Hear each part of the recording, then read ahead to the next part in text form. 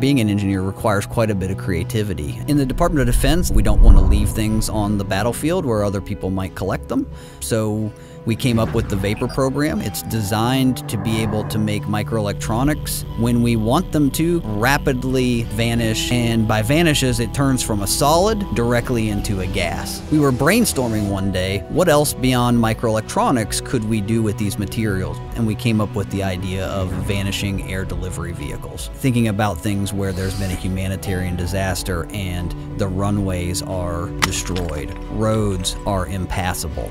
How can I get really critical supplies, vaccines, blood, medications, water, where it needs to be precisely delivered, and do that in some cases a massive response without having to worry about collecting all of these air delivery vehicles?